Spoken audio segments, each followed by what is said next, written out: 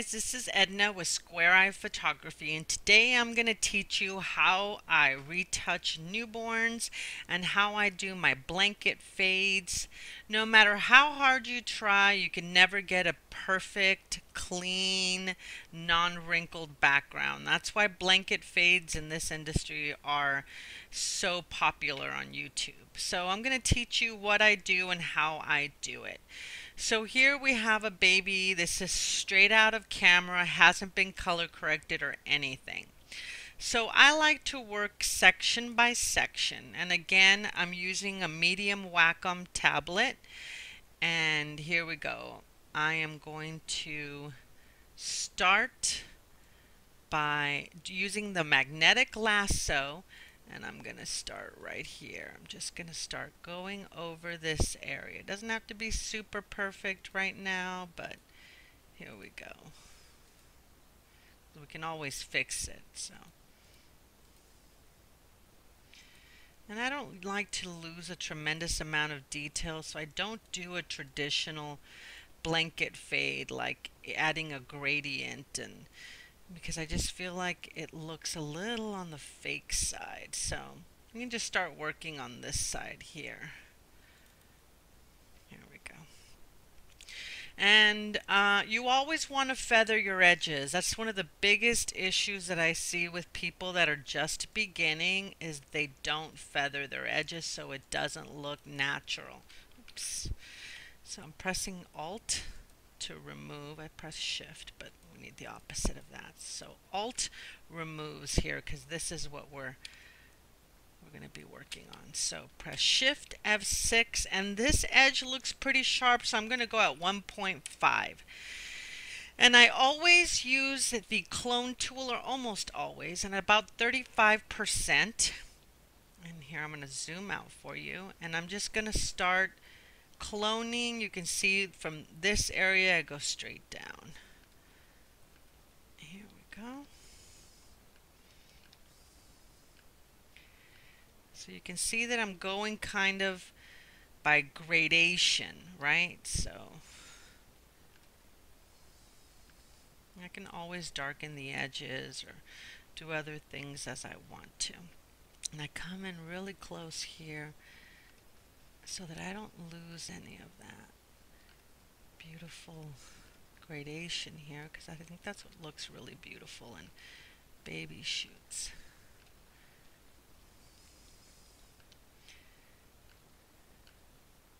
You see here this little edge that has a little shadow. Those are the nuances that I like to keep. I think if you take those away, it just doesn't look right. So be careful with holding on to those. And I'm starting here and I'm brushing this way. And eventually you just get rid of all the little wrinkles.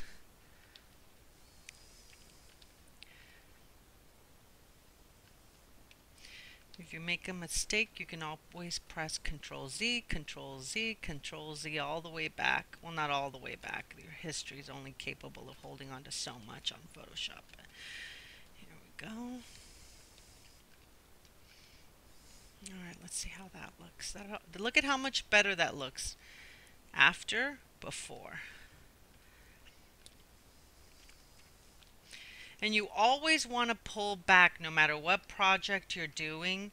You always want to pull back because if you're working in really close, you can't see what's really going on all around you. So I'm going to press Control D to remove that, and I'm going to do the edges. So only when you're getting in really close do you need to start getting in with that lasso tool. And here it looks pretty soft, so I'm just going to do this part.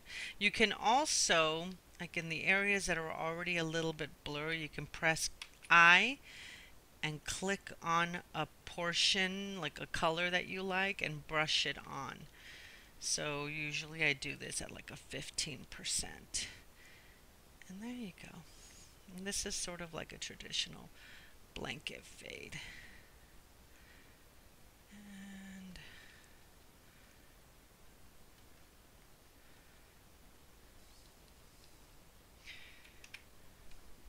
then we'll go through and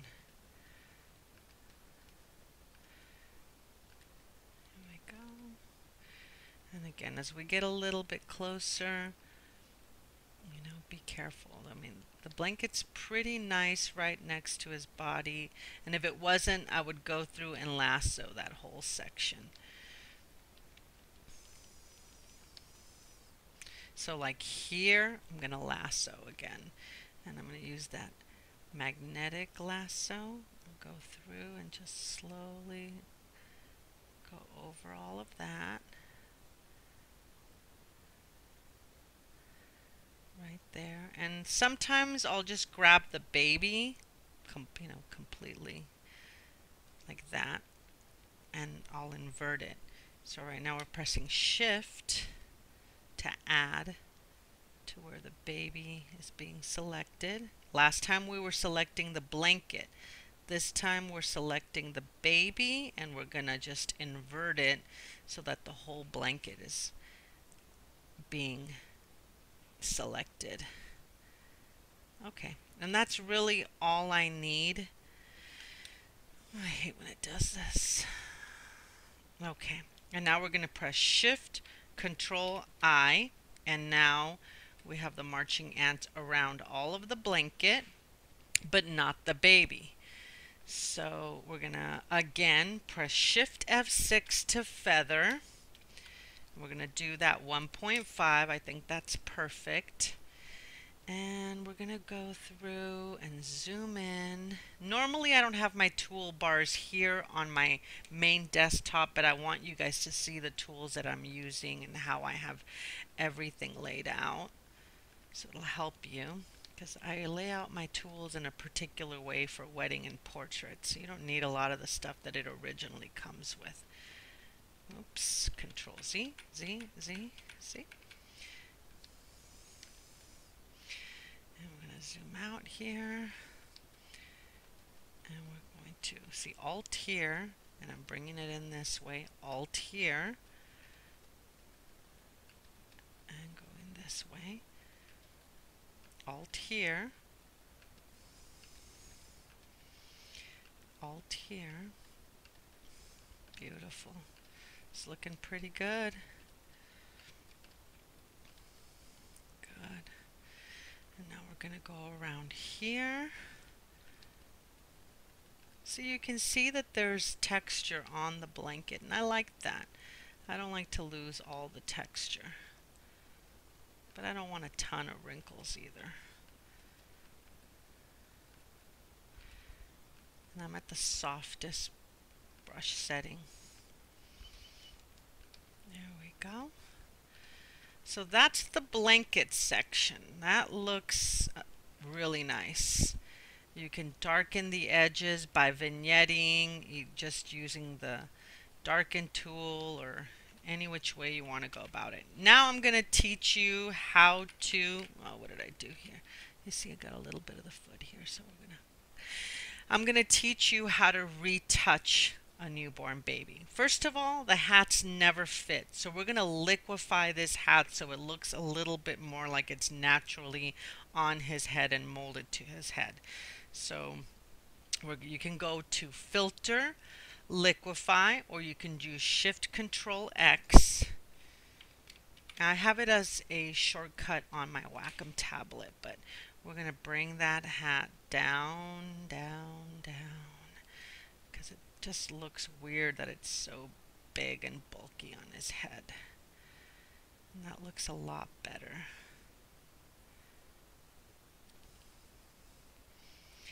There you go.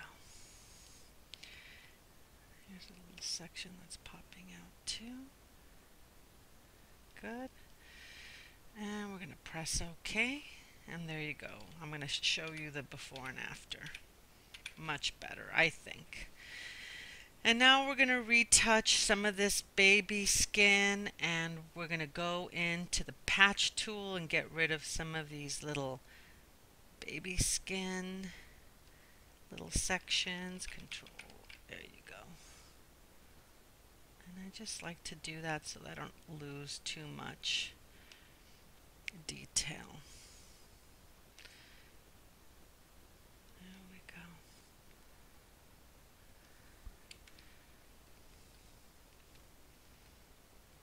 little pinpricks on his feet. There we go. And if you wanted to soften the skin a little bit from all the little hairs, you could. Some mommies like it, but here I'm using the clone brush just to soften it a little bit. And I'm using the space bar to move around the image. And here we go. And we're just softening up some stuff here. And here he's got a little birthmark, so we're just gonna clone that out. There we go, just like that. And again, I'm grabbing from different parts, so you don't ever want to grab from the same place.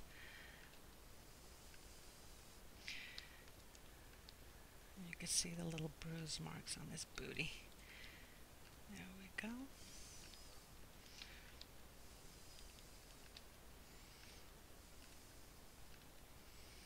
There we go. I love little baby butts. Okay, so here we have a bunch of redness on his feet, and the rest of his body is more in the warm tone. So I'm going to grab the lasso tool, and I'm just going to sort of grab anything that's in the red area. I'm going to grab it just like this. And press Shift F6, and here I'm going to do about 20. And again, we can make this Control J and add another layer that's just the toes. You see how soft it is? Or we can just work directly on the image, or we can use Selective Color. Today I'll use Selective Color so you can see how that works. And it automatically comes up with red. Selective Color is going to give you this mask. And here, see, we can play with the image like that.